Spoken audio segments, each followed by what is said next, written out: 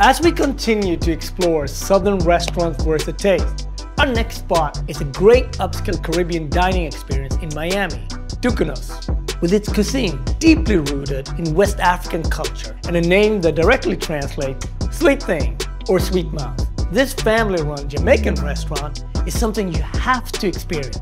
Let's head over and meet the team. There is something delicious on this menu that is definitely worth the trip to the MIA.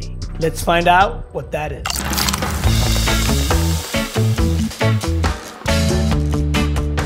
What's going on? How are you? Good. You good? How are you? Mwah. The place is beautiful. Thank you. Thank you. I also love you have an indoor and outside. It feels just like being back home on island, right? Exactly. The most important aspect of having the outdoor was because we wanted the authentic jerk. Jamaican. We did not want oven jerk.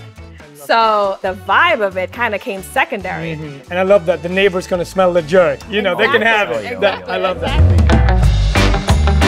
So this series is all about discovery. What is the one dish that is a must-have that you know is worth the trip? You have to taste the fever grass shrimp. Nice. So it's a lemongrass, but it's in Jamaica, it's called fever grass. Exactly. Oh. We've got some coconut flakes. We got a spicy tomato sauce. Our shrimp skewers are on sugar cane. Yeah. And we serve that with white rice. Wow. So it's a little bit spicy on the spicy side. You should be able to manage it. Let's see. Delicious. Thank you.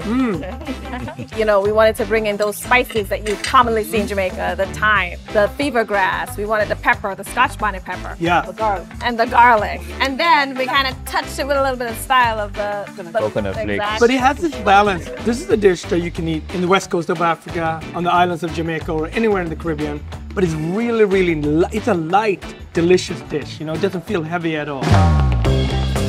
What am I drinking with this? What's the surprise that I can get in the bar? Because the bar is big. We have our island rum. So we have a little bit of Appleton. We have a little bit of gin. We have a splash of the Pepsi to give it some fizz. I love that. It's a fun place. It's all about the celebration. And you can feel it when you're here. We want when you come in. You're invited in. Nice. Exactly. Welcome. Come for the food, stay for the vibes. I love it. Come for the food, stay for the vibes. I love that.